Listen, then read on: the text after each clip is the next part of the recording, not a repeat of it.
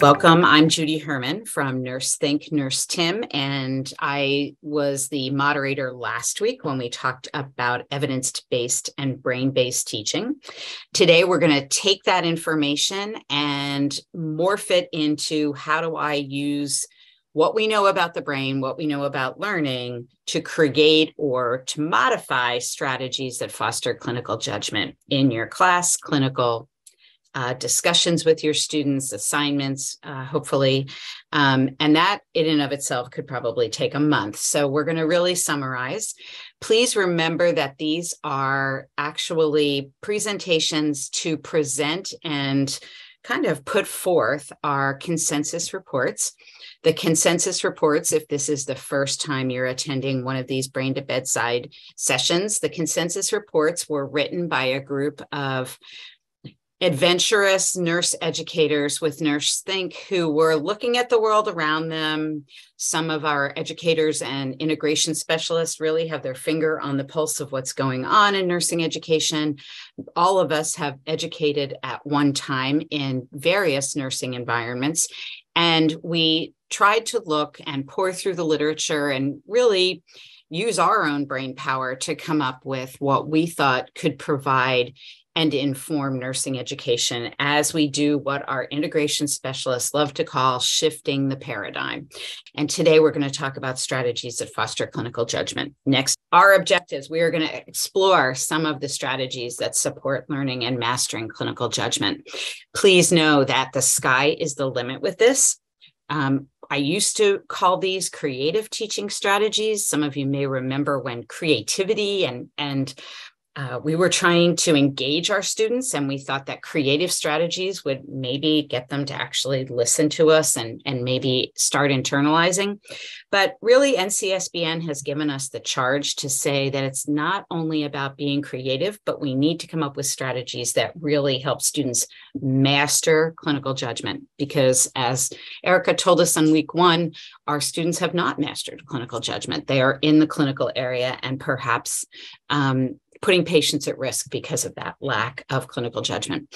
We are going to talk about, and this was a real deliberate conversation among the nurse educators as we look at best practices in teaching, bringing forth a lot of those evidence-based principles that we talked about last week, but also tying it in with what we know about learning, the science of learning, and then also with the NCSBN clinical judgment measurement model.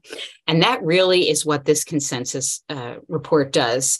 We are not going to go over every strategy. Should you leave today's session and decide, hey, she never talked about this, I don't know what this strategy is, please feel free to email us at help@nursethink.com, and they will forward it to one of us and we will explain it. We are trying to practice what we preach here, even though last week I did an awful lot of talking, and I probably will do that again today. But we really want to make sure that this is not simply just one more lecture that you listen to, you eat your lunch, and then you put it on a shelf.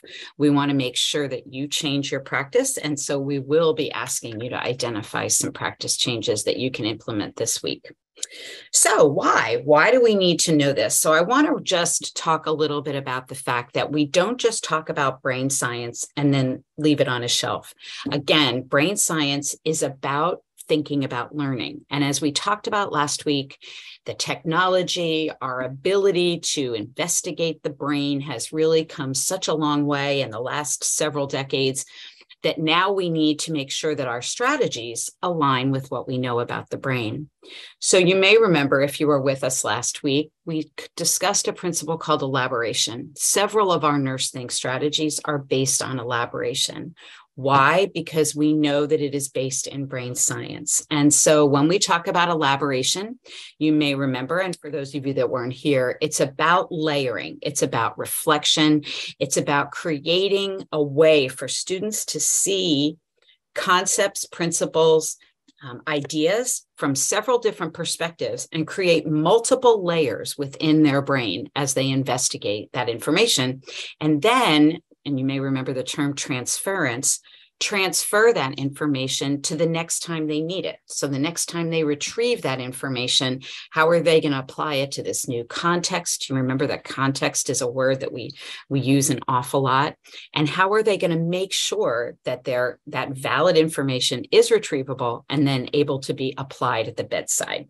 And, we all know that Tanner's been telling us for, gosh, is it 32 years, right? Well, no, 12 years. Sorry, we're not that bad.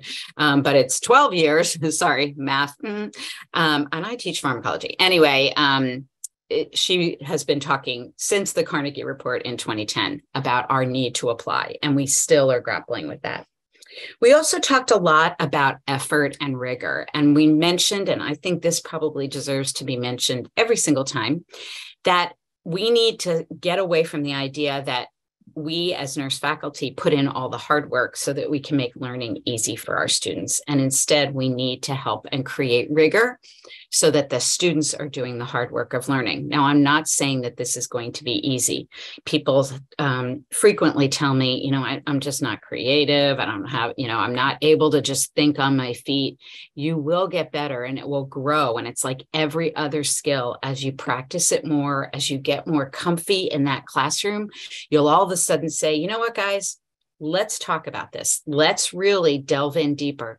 And then we're going to do a couple of the strategies that we'll talk to you over the next hour or so. So we also know that there's an element of maturity and brain development.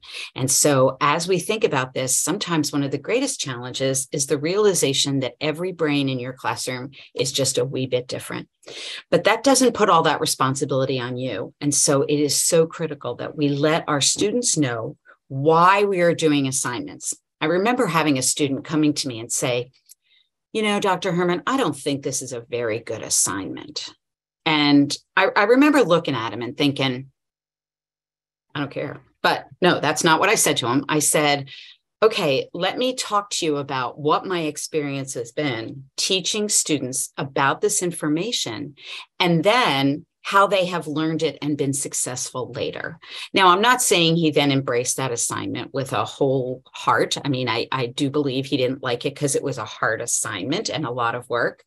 But our discussion really revolved around how it will help you learn your objectives, meet your outcomes. And that's really what we're talking about. How do we meet those outcomes of clinical judgment?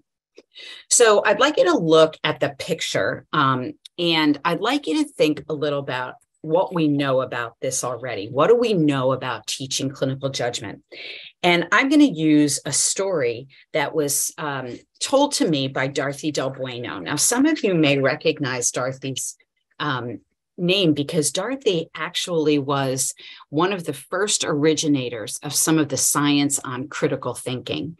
And if you read the Kavanaugh article, which I feel like I quote almost daily, the Kavanaugh article talks about using Del Bueno's tools. And she happened to be from Philadelphia, near where I am. So she would tell this story similar to just like this student. So the student is getting this patient out of bed.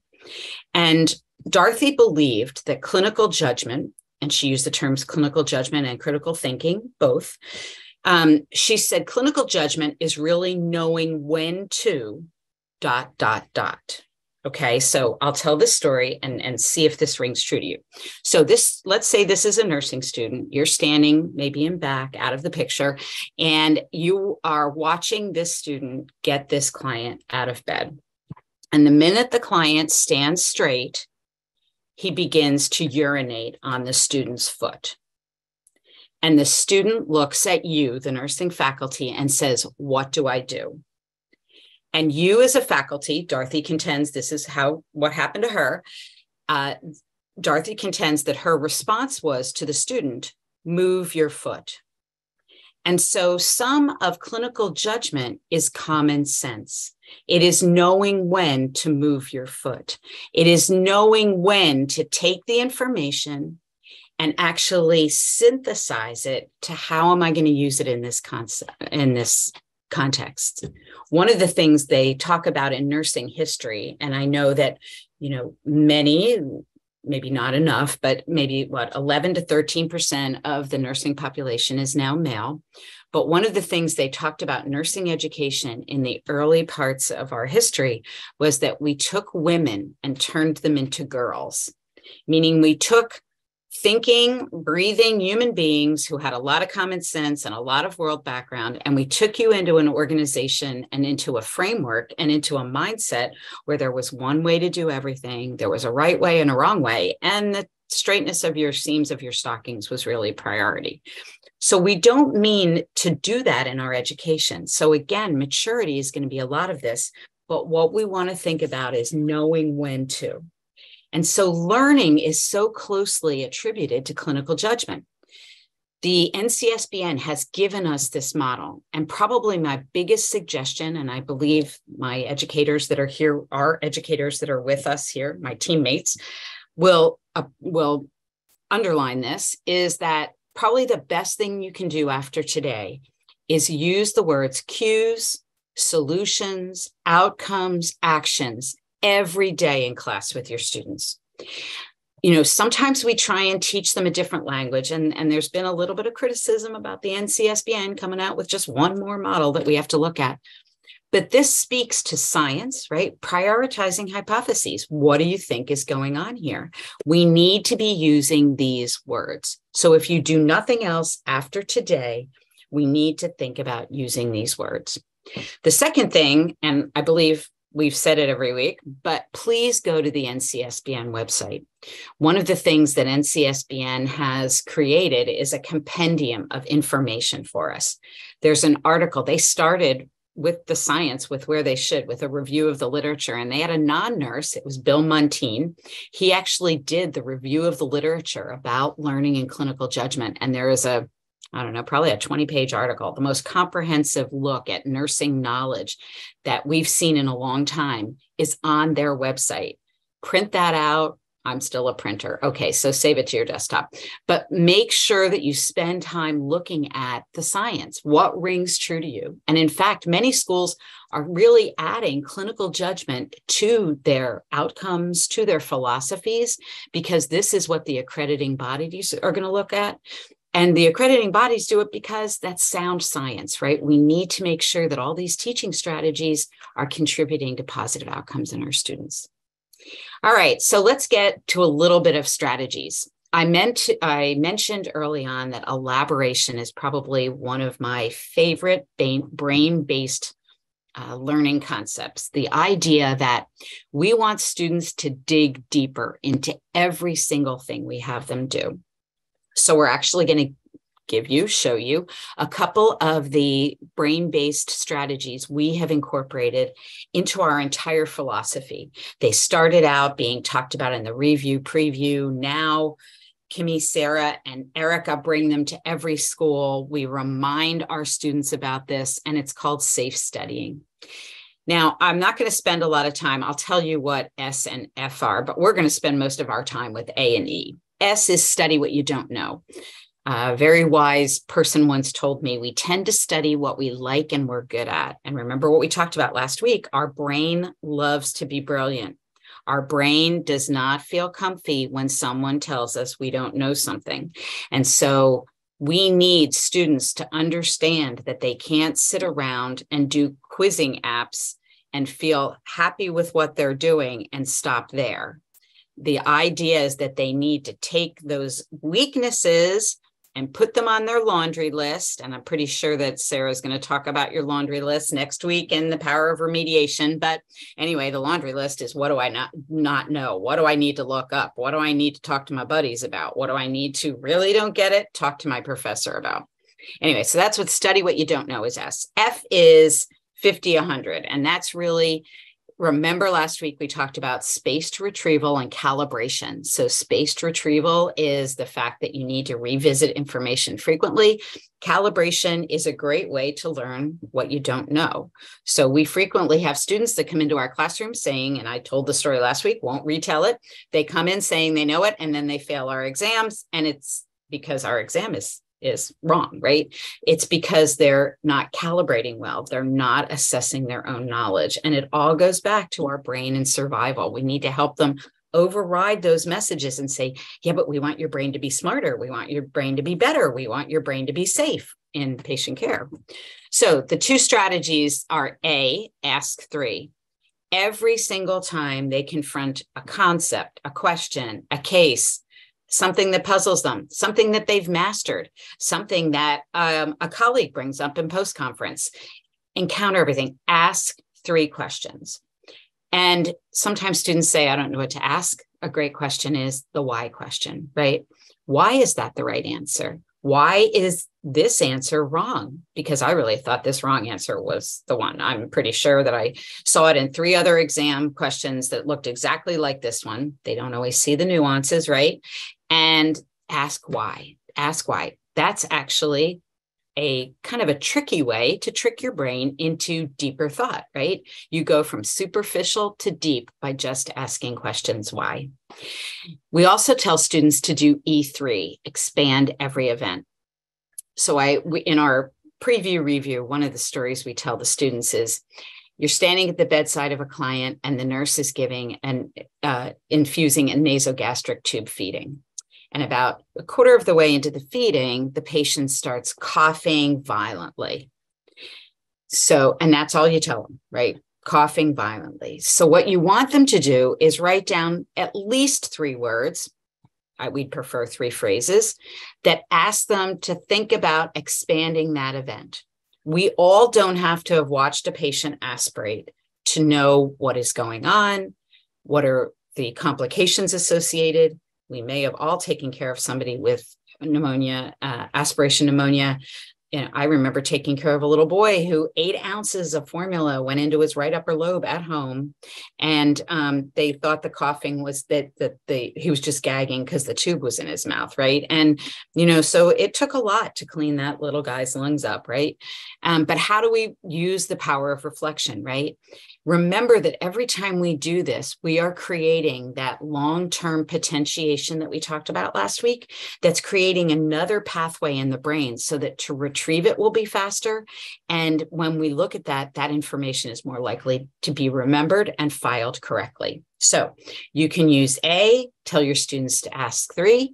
You can use this when you stand in front of them in class. You have just given a 20-minute class, hopefully no more than 20 minutes, right? And you're about to go into a clinical judgment reinforcer. And so you're going to say, expand this event, give them 1 sentence. Postpartum client, you walk in and there's at least 100 milliliters of blood in the blue pad under the client's buttocks. Expand that event, right? Every way you can, every 10 minutes in class, try and get students to reflect and elaborate. All right, the second thing we're going to talk a little bit about, we spent a lot of time talking about sleep last week and talking about why sleep is so important. So we file our memories while we sleep. We clear our hippocampus. So all those memories can go to our prefrontal or our what brain scientists like to call our neocortex, that new cortex that's developing every day. We also tag things that are important while we sleep. So a great strategy to tell your students is, rather than scrolling social media or playing some game where civilizations are annihilated, they could spend 20 minutes thinking about what went on that was important today in class. What were the things that we learned about that were critical? What did the instructor talk about 3 times? What did the instructor do clinical judgment learning exercises with? What did we have assignments about that I inferred were busy work, but now I'm kind of thinking they reinforced my own clinical judgment skills? Spend 20 minutes doing that. Great research says that that enhances our ability to tag it as important, that we may be able to retrieve it a little better. And then the whole concept of interleaving, the idea that we're going to interrupt forgetting of that information. All right, so we're going to do a strategy that I think probably all of us have talked a little bit about.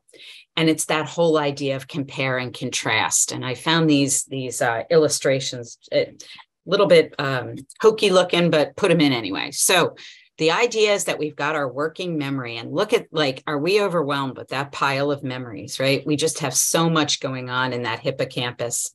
But at the top, we start storing them in the file drawers in our brain, in our neocortex, according to similarities. So we're going to be putting things. So let's say we're taking care of a client and we're talking to our students, I should say, about acute and chronic renal failure, right? And students are starting to think about what are the things that are similar between the two. At what point is kidney function reduced? What is the pathophysiology? What might be similar in their treatments? And we start storing them in different filing cabinets within our neocortex. But then let's say the exam comes and they haven't even addressed that information 3 weeks later. Maybe they looked at their PowerPoints the night before.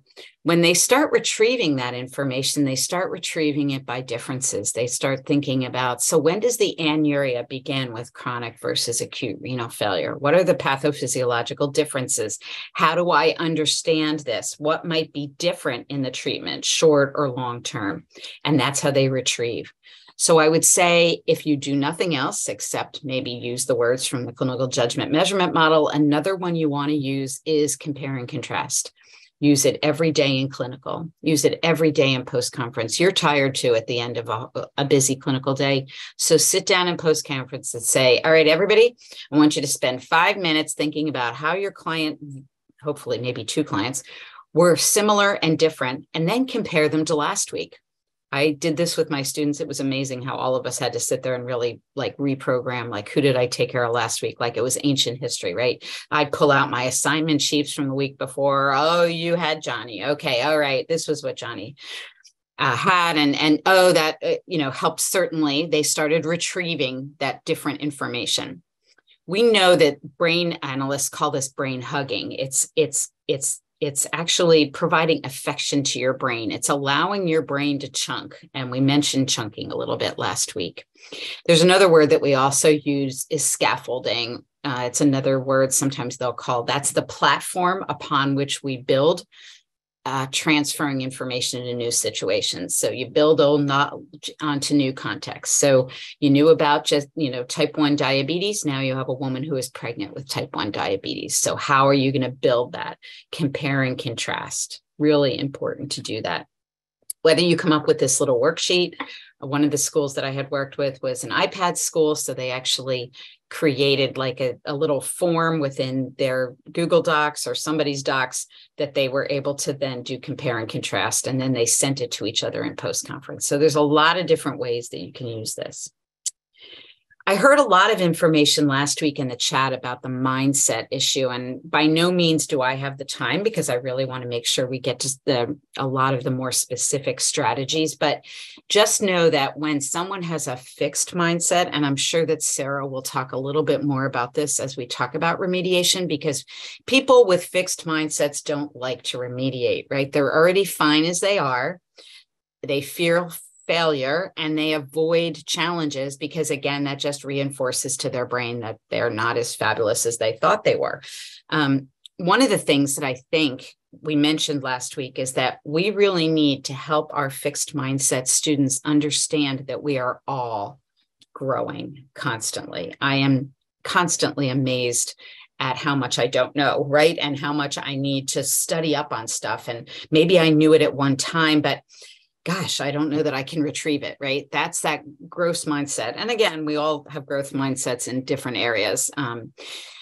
We know that growth mindset is willing to kind of have that power of not yet, and that they really are working to improve their own competence. And in fact, one of the things I've tried to put into practice in my personal life is we don't want to praise people for being intelligent. We want to praise them for the amount of work and effort they've put in.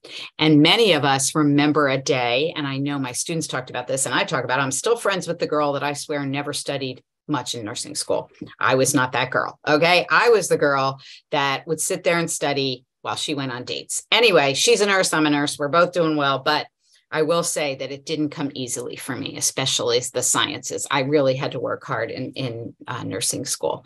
So the idea is that we want to praise people for, wow, you put a lot of work into this. Like, look at this study sheet that you came up for yourself. And you really, did a really good job. A couple more pieces of information as we look at that is just thinking about how we can approach our students. So I'm sure this never happened to you, but happened to me a zillion times. So several students in class become angry while you're trying to explain a difficult concept. The students start to withdraw from learning, one saying, "You aren't teaching this right." And another states, "If you taught this better, we would get it," right? So if you could spend a minute, just type in the chat, what would you do in this situation? It could be a statement, it could be an approach. How would you address this classroom of fixed mindset students? And I'll give you a minute to do that.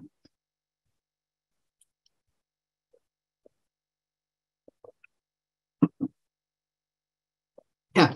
Okay, Janine, good job. Time for a 10-minute break. Yes. Okay, ask them come on. Oh, and teach it. Wow, Calliope, there you go. Take a break, explain the information, have another student try. Yeah. Sometimes the students can put it into words. Yeah. What is your muddiest point? Very good, Kia. Yeah, thanks. Okay, how I could be more helpful. Good job. Share what they understand. Teach back. Yeah. Okay, ask them what they're missing and how can I help. Acknowledge the feelings. Yeah, it's very important that, sometimes we realize that, one of the things I always say is that, I pretty much after 27 times had pharmacology down. Well, of course I did. Like, I think a gerbil would, right? Like, so we need to really think about the fact that this is the first time they're learning this information. And yeah, you can do hard things, Kia. I like that. Yeah. So, but I do think it's important to not become defensive, right? Which is our human nature, especially in front of a crowd. The mob mentality can kind of really make us feel very vulnerable. And again, remember, our brain's all about survival, but we really need to step back, take the high road on this. And you guys really came up with some great strategies. I think if I had the wherewithal and this was happening, I think I would use a bunch of what you guys came up with, break the students into groups and get them to talk to each other about what they understand about this concept thus far. And then really get a good idea. I have heard fellow faculty who will say things like, well, if you had done the reading last night, you would understand it better. And let me just say that never works out well for any of us. All right. It may be true. I'm not saying it's not true. But it's important that we come up with a new strategy. And yes, it may be that you're going to actually come back next week, or good job. Yeah. Break it into pieces, groups, have them presented in class. Great. What we do is hard, right? So I'm not going to spend a lot of time on this, but it is important for us to think about the fact that teaching strategies can really foster this accurate self-reflection.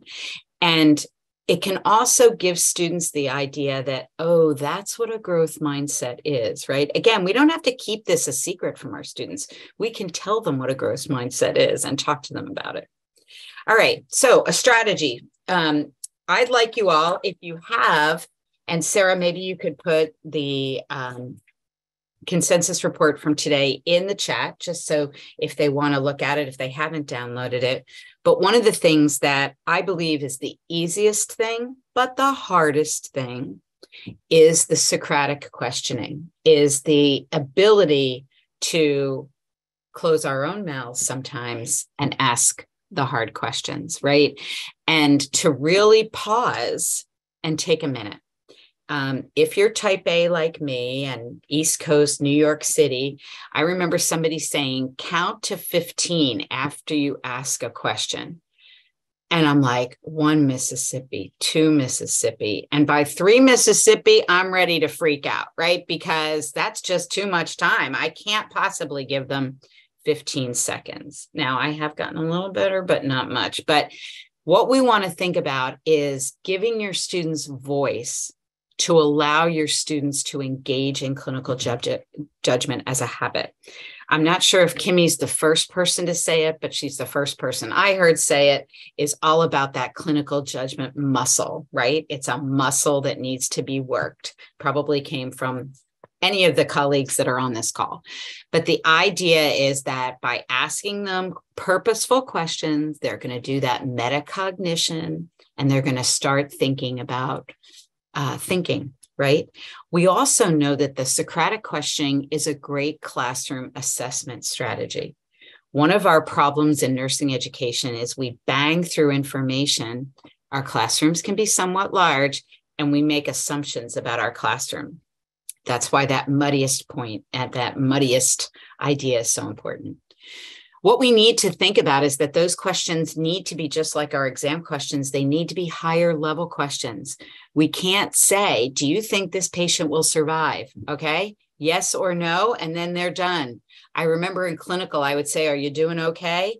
Well, of course they're going to be doing okay. Why? Because if they tell me they're not doing okay, that's going to go on their evaluation. Or they don't even know if they're okay or not, but they haven't killed anybody yet. So they're thinking they're doing fine, when in fact, maybe, I need to dig a little bit deeper. We can make some of these slides available to you, but I would encourage you to just take a picture if you'd like to have it. But it's just some examples of what are some of the questions you can ask. What if? What if you go into a room and you find your client's IV disconnected? What if you go into a room and you find your client's side rails down?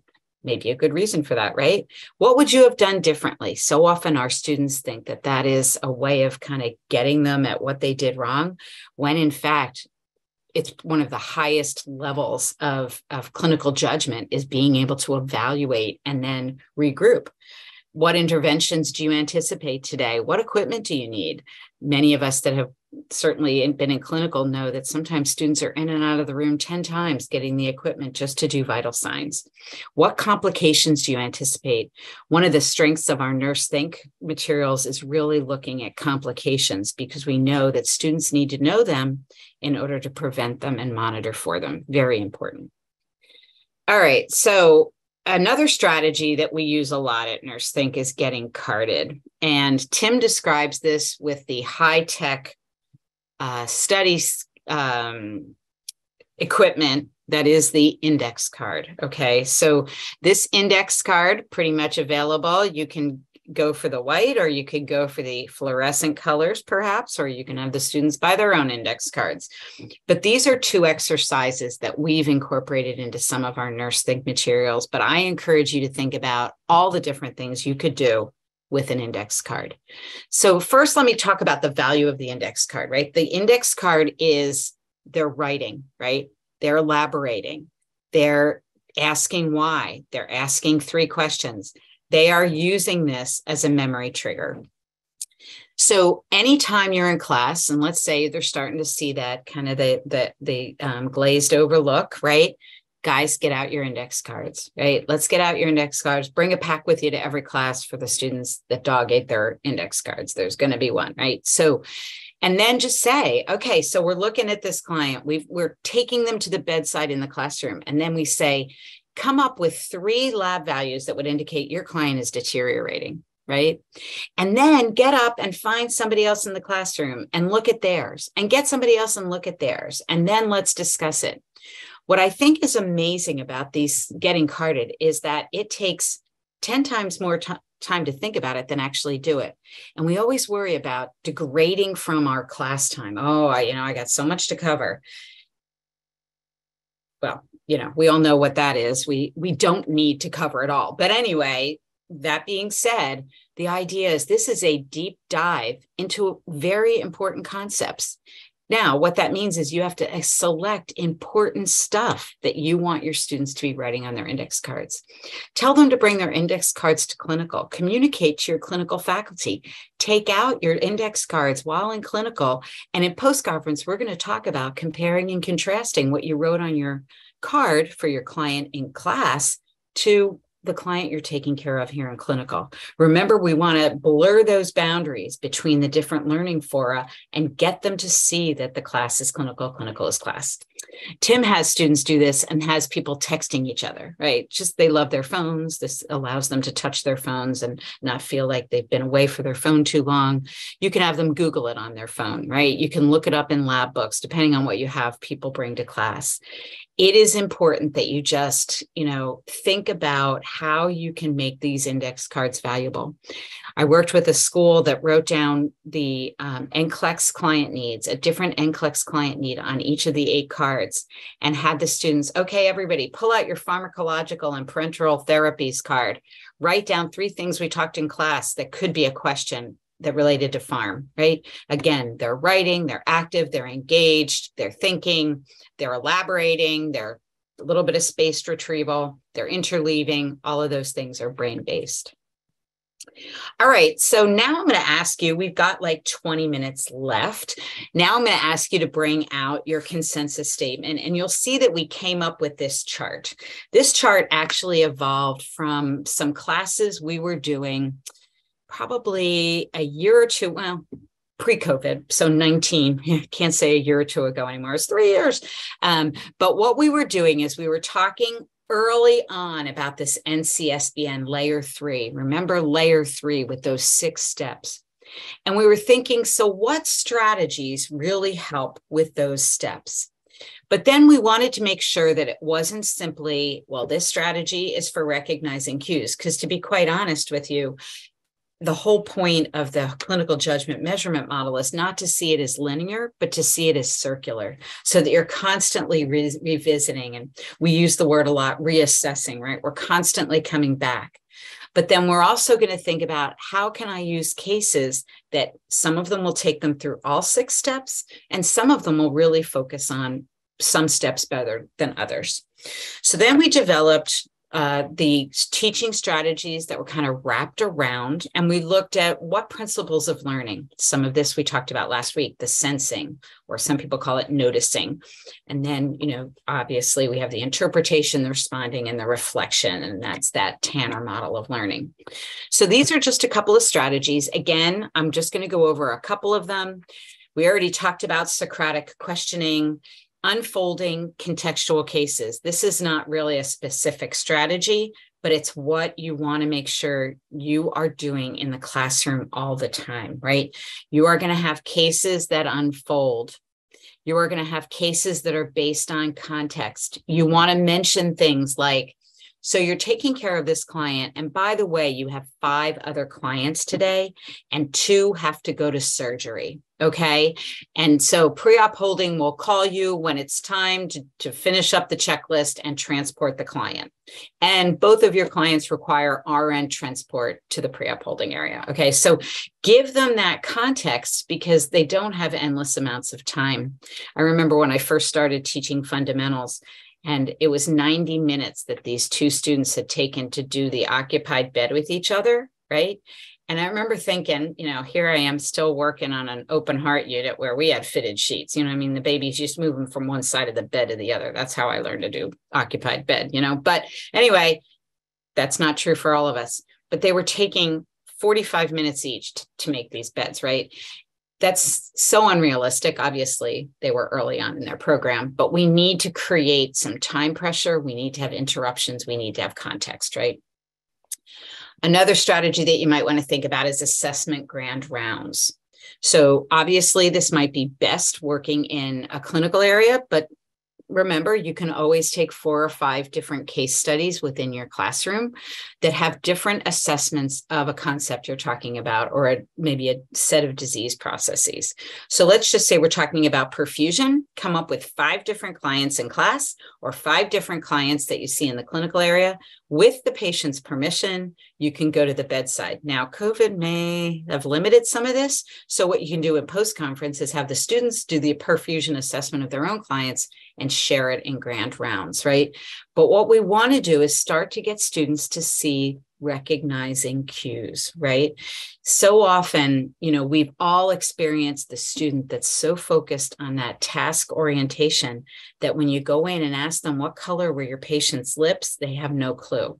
When you ask them if they had a pulse oximeter on, they may know that, but when you ask them what the number was, they may or may not have noted that, because that wasn't something that they were told to do, right?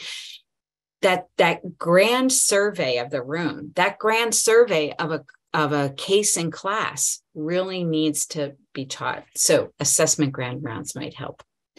Clinical judgment decision-making exercises. Again, nothing magical about this, but let's say you're finding that your students are not preparing incredibly a lot for class. Come up with 5 or 6 statements that you can say, there will be a quiz when you start class based on these 5 or 6 statements. So maybe you're going to come up with, you are caring for a client with gastroesophageal reflux disease. The client has had a worsening of symptoms that brought him to the clinic. What behaviors might the client have engaged in that would cause that deterioration of his symptoms, right? Now, you can obviously develop a quiz on that one, right? Come up with questions so that at least the students can come in and hit the floor running. Because frequently our students are just, they think just coming to class, showing up in the seat is what they need to do. And they need to have some fertile ground, some foundation upon which they can build with your clinical judgment, with the exercises and the other things that we're going to do in class. So clinical puzzle, this is actually one of my favorite ones. Go to those stores that sell everything for $1, right? And get a puzzle with the number of pieces of your clinical group. Now, you can also do this in a simulation lab, in a debriefing, post-simulation. And what you'll do is you'll say, everybody has the same client, but you're all collecting a different piece of the puzzle. So let's say one person's collecting the cues associated with the client's history. One person is assessing the physical assessment cues. One is doing maybe the laboratory and diagnostic cues.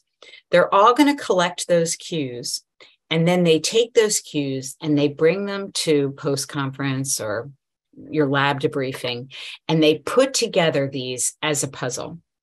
Now, one of the things that's amazing about this strategy, and you can use it any way you want it, is that they start seeing the holism. They start seeing how, wait, that lab data, now I understand why the patient's so tachypneic, because their red blood cell count's so low and they're anemic, right? So they're starting to putting together. So it not only helps them recognize cues, but you see it kind of helps them analyze cues. And then you could take it the step further as you start thinking about what might be going on here. How can we prioritize hypotheses and take them through the whole model? Another strategy you might want to think about is think, pair, share. Again, didn't invent this. It's been in the literature for years. But remember that think, pair, share means that they're talking, you're not. And that is so critical. I taught really large classes. I think my record was 276. And I will tell you that it's really hard to get creative, but not impossible to get creative with that large of a class.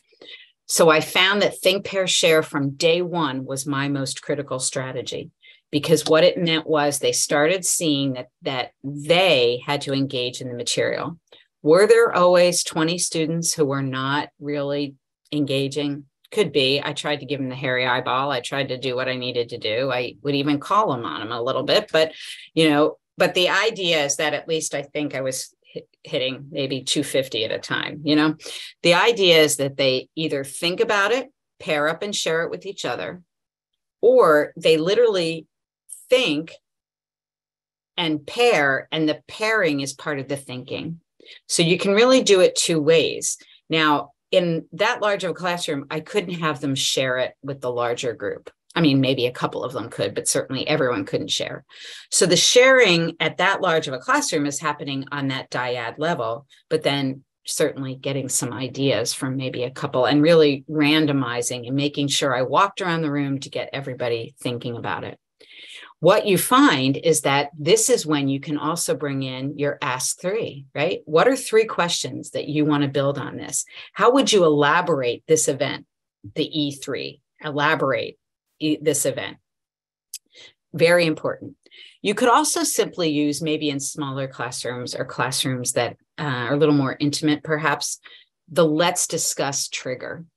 Because one of the things that happens is that students are really happy listening to you. And frequently, our ego is very happy just talking. But we may be talking to a classroom that's not engaging in clinical judgment and maybe is struggling with what we're talking about, right? And so we stop, we pause, let's discuss. Again, you guys had fabulous strategies that came up here with looking at how do we kind of derail for a minute, right? And make sure that we're actually making progress rather than plowing through with just the trigger words like, let's discuss it. Where have I lost you? What can I do to help you? And remember, they may not know where they got lost and they may not know how you can help, but then you can say, all right, let's take a break, or we'll revisit this again next week, or whatever other strategies you came up with. And then film clips and thinking questions. So we know that this is a generation that has been raised that you don't ice a cake or file your nails without checking YouTube first, right? We know that, and we need to embrace that. And in fact, I have gotten to be one of those people. It took me a little while. I was a slow adopter of YouTube, and now I love YouTube, right? And so I think I can say that, right? Yeah, we have a YouTube channel, so I guess I can say it. The idea is that any clips that you show in class, make sure that you have thinking questions, right? Thinking questions. Make them, don't have them watch it and then they kind of sit there and think they're on vacation, right? We're watching a video. Where's the popcorn? No, we need to look at this and really think about, you come up with a couple of questions. You can post them on the whiteboard, post them on the PowerPoints, go to the film clip. YouTube has made it easy. And then show them the clip, whether it's in class or at home, and then have them answer the thinking questions. Make sure they're outcome-based. Make sure you're not just showing it to them for fun. It's very much based on what your objectives are and your outcomes. Have them make clinical judgment decisions. What equipment would you need to care for that client if that's a client you're taking care of? What complications? Go back to what our Socratic questioning is and have them really thinking. I hope that you've gotten the idea that thus far, none of these strategies are magic. None of them are patented. Everything can be stolen. Everything can be morphed. Everything can be shared. That's a nicer word, isn't it? Shared. It's about you knowing your classroom, knowing your students, and knowing yourself, your own comfort level. Some material we are so much more comfortable teaching than others, right? And we love to teach that stuff that we know and we're good at, and that's our craft.